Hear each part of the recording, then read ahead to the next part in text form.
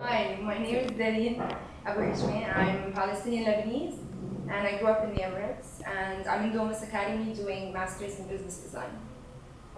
My experience here is great because it's not just academic, you learn by doing, so you apply everything you learn, and I think a lot of experience comes from going out in the country you live in as well.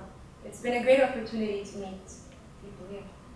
So the project I'm working on now is the reason why I came to Domus Academy, which is my business. It's called Dopa, and it's about a girl character who gets high naturally off of her body and mind. And she's here to show youngsters especially how to do it, and her name is Dopa from dopamine, so she uses her mind as a way to achieve this natural high. And I just won the first prize in It's a Start contest, which took place last week. I was very happy.